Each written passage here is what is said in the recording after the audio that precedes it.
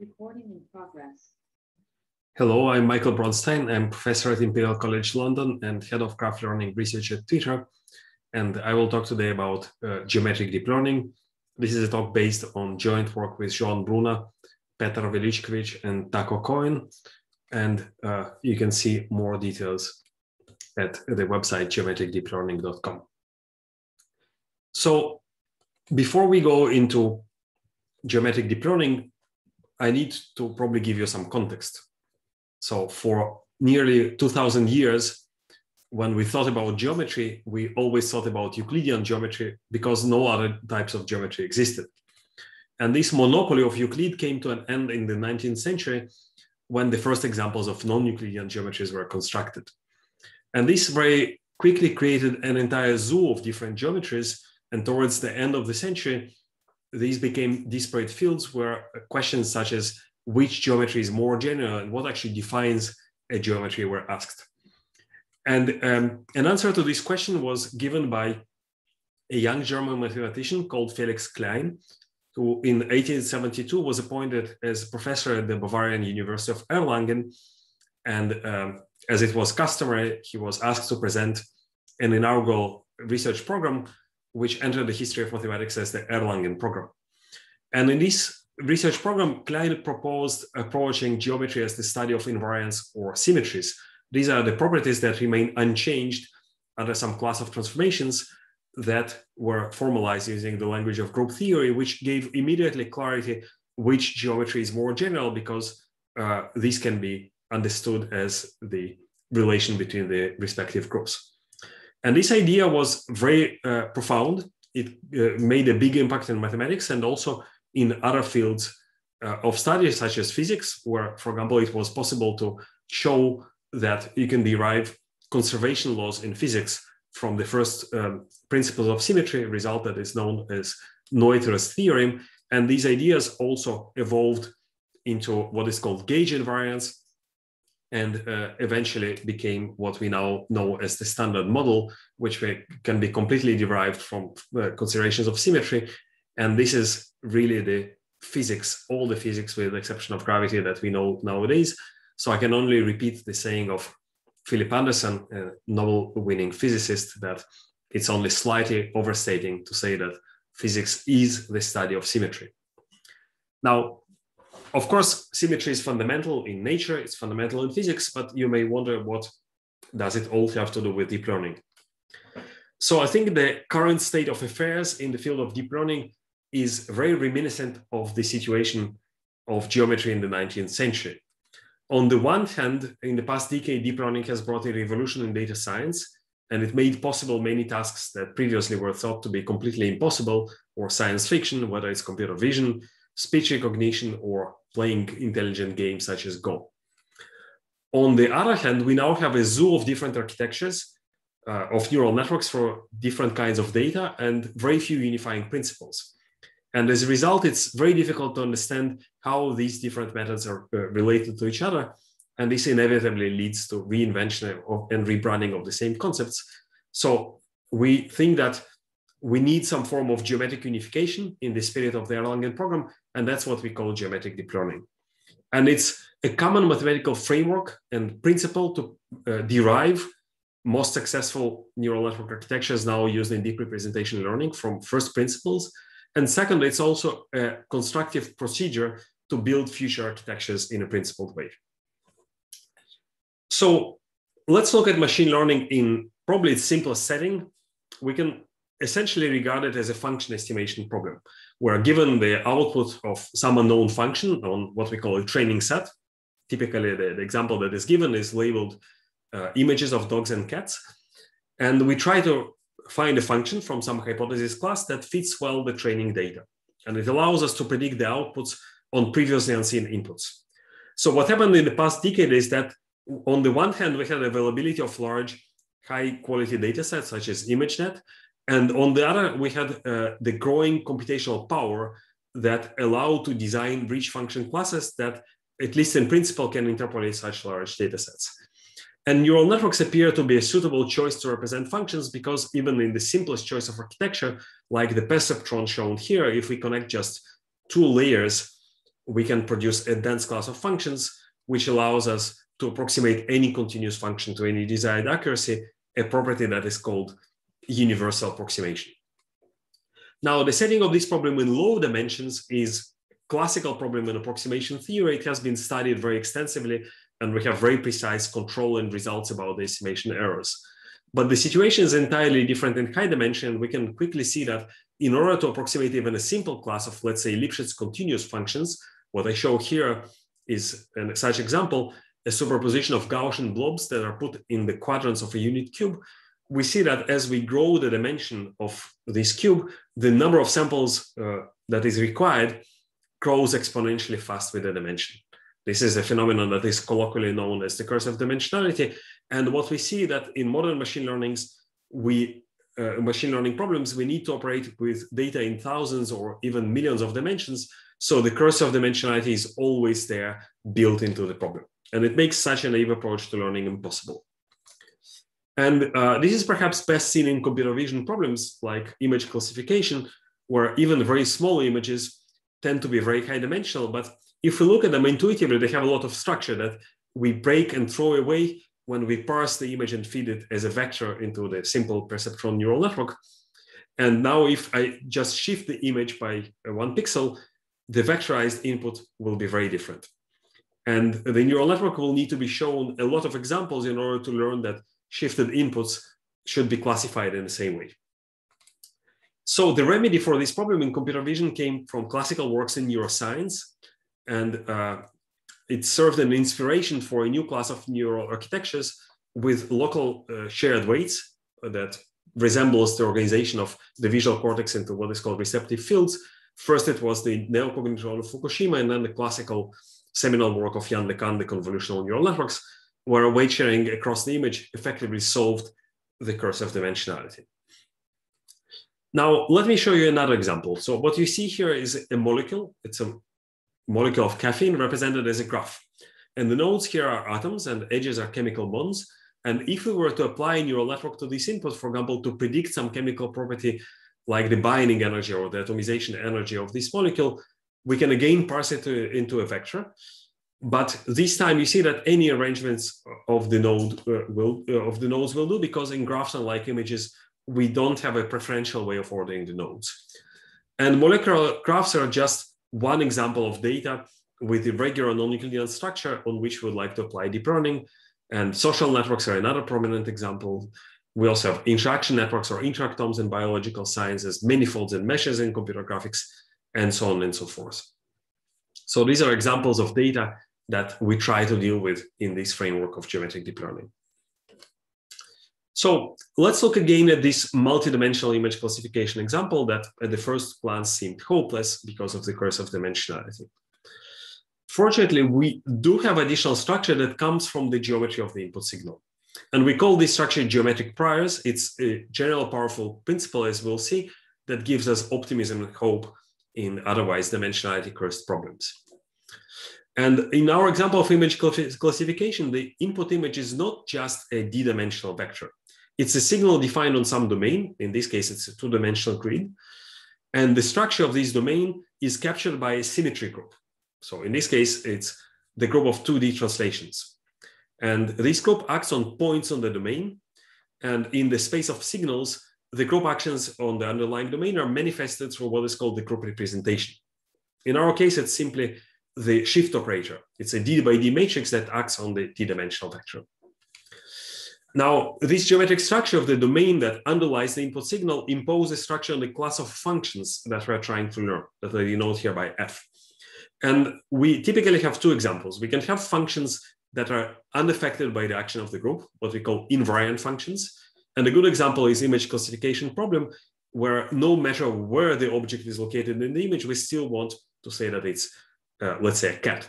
So this is an example of a shift invariance. And on the other hand, we can have a case where the function has the same input and output structure. For example, in image segmentation, the output is a pixel-wise label mask. We want the output in this case to be transformed in the same way as the input, or what we call an equivariant function. Again, in this example, what we see is shift equivariance. So these two principles give us a very general blueprint of geometric deep learning that we can recognize in the majority of popular deep neural architectures. We can apply a sequence of equivariant layers and then an invariant global pooling layer that aggregates everything into a single output. And in some cases, we can also create a hierarchy of domains by some coarsening procedure that takes the form of local pooling in neural network implementations. This is another principle that is called scale separation that I'm not going to discuss today. So this is a very general design. We can apply it to different types of geometric structures, including grids, homogeneous spaces with global transformation groups, graphs, and manifolds. And we call this the 5G of geometric deep learning. So the implementation of these principles leads to some of the most popular architectures that exist today in deep learning, whether it's convolutional networks that can be derived from translational symmetry, graph neural networks, deep sets, and transformers that implement permutation invariants, and intrinsic CNNs that are used in computer graphics and vision that can be derived from what is called the gauge symmetry. And let me start with graphs.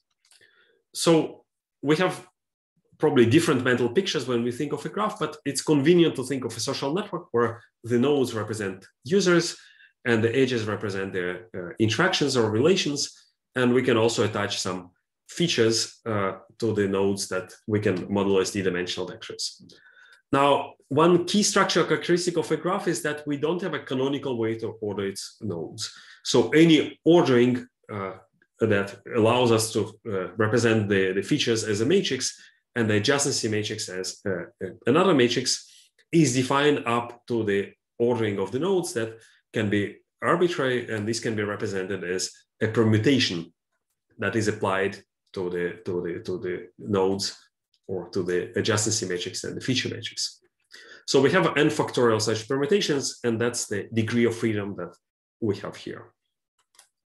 Now, if you want to implement a function on the graph that provides a single output for the entire graph, like in our example of predicting energy of molecules, we need to make sure that the output is unaffected by the ordering of the input nodes. Or in other words, we have a permutation invariant function.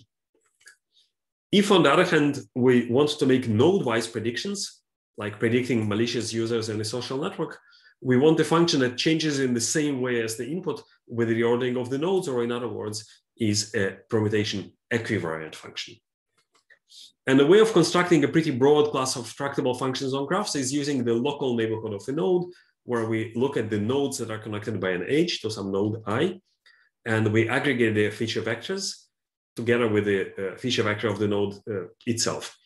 Because we don't have a canonical order of the neighbors, this must be done in a permutation invariant way. So we have a symmetric or permutation invariant function phi, and if we apply it to every node, we get a function that is permutation equivariant.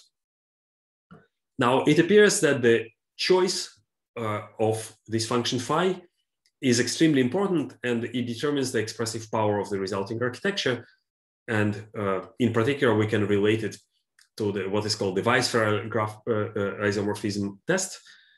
When this function phi is injective, we can show that the graph neural network that is constructed in this way is equivalent to the Weisferrer-Lehmann test that determines if two graphs are isomorphic by some kind of iterative label refinement procedure. So here's the typical way our local aggregation function looks like. We have a permutation invariant aggregation operator, such as sum or maximum or average, a learnable function psi that transforms the neighbor features, and another function phi that updates the features of node I using the aggregated features of its neighbors. And the output of this nonlinear function that depends on both feature vectors of node I and j can be regarded as a message that is sent to update the features of node I from the node j. And graph neural networks of this type are called message passing. Now, if you look at a typical implementation of a graph neural network, a typical architecture, it's immediately recognizable as an instance of our geometric deep learning blueprint, where we have the permutation group as the geometric prior, and we typically have a sequence of permutation equivariant layers that are often referred to as propagation or diffusion layers in the graph learning literature, and an optional global pooling layer that produces a single graph-wise output. So some architectures also include local pooling layers obtained by some form of graph coarsening that can also be made learnable. Now, let me say a few words about some interesting special cases of graph neural networks. So first of all, a graph with no edges is a set, and sets share the structural property of graphs that are unordered. So in this case, the most straightforward approach is to process each element of the set entirely independently. Basically, we apply a shared function phi to their feature vectors, and this translates into a permutation equivariant function over the set, which is a special setting of a graph neural network with an empty graph. And this architecture is known as deep sets or point nets in deep learning.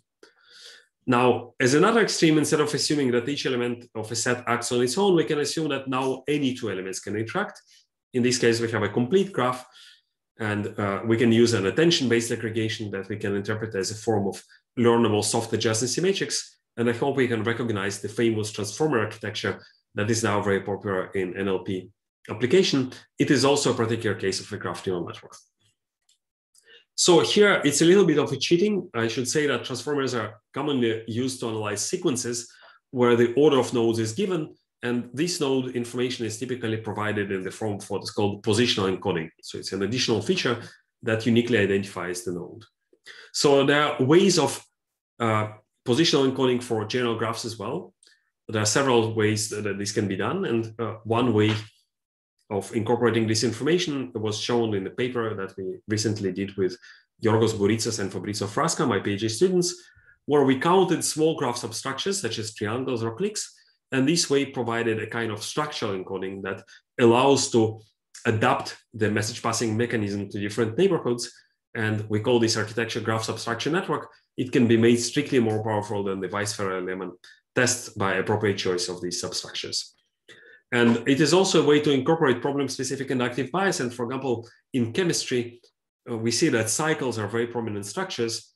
And when we apply this architecture with cycles of certain lengths to classifying the properties of molecular graphs, we see that we are able to predict these properties much better when we are using rings and cycles of size 5, 6, or more.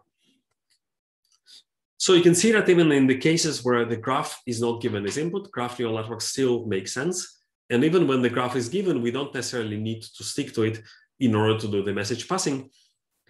In fact, a lot of recent approaches decouple the computational graph from the input one, and usually it takes the form of either graph sampling or graph rewiring, or using larger multi-hop filters where the aggregation is performed on neighbors of the neighbors or bigger supports. We can also learn the graph on which to run the graph neural network, and this graph can be optimized for the downstream task, what is typically called latent graph learning. And we can make this construction of the graph differentiable and backpropagate through it, and the graph can also be updated between different layers of the graph neural network. And one of such first architectures was a work that we did together with colleagues from MIT that we called dynamic graph CNN. So let me now move to another types of geometric structures that we are probably very familiar with, and these are grids. And I hope to show you a slightly different perspective. So grids are also a particular case of graphs. And for example, a grid with periodic boundary condition is called a ring graph. So compared to general graphs, the first thing that you notice on a grid is that it has a fixed neighborhood structure. In this example, we have exactly 2 neighbors for each node. And not only that, the order of the neighbors is fixed. And I remind you that on general graphs, we're forced to use a permutation invariant local aggregation function phi because we didn't have a canonical ordering of the neighbors. Now on a grid we do, so we can always order our nodes, for example, green, red, and then blue. And if we choose a linear function with the sum aggregation operator, we get the classical convolution. And if you write it as a matrix, we get a special structure called the circulant structure or circulant matrix. And a circulant matrix can be formed by shifted copies of a single vector of parameters that I denote here by theta. That's exactly the shared weights in CNNs. Now, from the standpoint of algebra, circulant matrices are very special. They commute with respect to multiplication, which is unlike normal matrix multiplication. And in particular, they commute with a special circulant matrix that cyclically shifts the elements of a vector by 1 position. We call this the shift operator. So circulant matrices commute with shift. which is just another way of saying that convolution is shift equivariant operation. Now, this statement works in both directions. Not only every circulant matrix commutes with shift, but also every matrix that commutes with shift is circulant. So what we get is that convolution is really the only linear operation that is shift equivariant. And you can see here the power of our geometric approach. Convolution automatically emerges from translational symmetry. And not only that, we can also see that all these matrices can be jointly diagonalized by the same eigenbasis, which can be computed in closed form as eigenvectors of the shift operator. And this happens in the discrete Fourier transform. So this duality between performing convolution in the spatial and frequency domain, it also emerges from this fundamental principle of symmetry, in this case, translational symmetry. So let me now show you a more general case where our group formalism will be more prominent. And again, thinking of convolution as a kind of pattern matching operator, like an image, this is done by a sliding window, we can formalize it by defining a shift operator T that shifts the filter that I denote here by psi, and then in a product that matches the filter to the image. So essentially what we do in convolution, we shift the filter by the shift operator, match it to the filter, and record this matching the value of the inner product at each position, so we get the convolution or the correlation. Now, there is a very special thing here, is that the translation group can actually be identified with the domain itself. So each element of the group, which is a shift, can be represented as a point on the domain to which we shift. Now, this is not the general case, and in general, we'll have the filter transformed by the representation of our group that I denote by rho, and the convolution, right, or the group convolution will now have values for every element of the group G. Now, the structure of this group can be very different from the structure of the domain. And let me show you one example, how to do convolution on this sphere. So in this case, the domain is the sphere, it's a two-dimensional manifold, and the symmetry group is SO3, the special orthogonal group, rotations that preserve orientation. So if we represent the sphere as three-dimensional unit vectors, we can represent the actions of the group by orthogonal matrices R with determinant equal to 1. So the convolution here is defined on SO3. We get a value of inner product for every rotation R of the filter. Now, as I said, this SO3, it has a different structure. It's actually a three-dimensional manifold, because on the sphere, we can rotate three ways. We can rotate along the parallels, along the meridians, and around itself, right? So if you want to do another layer of convolution, we need to apply it now on SO3, on the group. So it's a three-dimensional manifold where rotations themselves are points. I denote them by Q. And this is what it entails if we want to do a deeper convolutional neural network on such a manifold. So I think I will conclude here. So just to summarize, I didn't talk about manifolds, but we started with this desire to imitate the Erlangen program in machine learning as a way of geometric unification, trying to derive different deep learning architectures and networks from fundamental principles of symmetry. And the different instances of this blueprint that we've seen today emerged from the assumption of the domain underlying our data and the symmetry group that is associated with this domain. So this is truly the spirit of the Erlangen program applied to deep learning applications. Now, geometric deep learning methods have exploded in the past few years, especially graph neural networks. And they already led to several success stories in industrial applications. And maybe in fundamental sciences, I think it's indicative that last year, two major biological journals, one of them is Cell and another one is Nature Methods, featured geometric deep learning papers on their cover.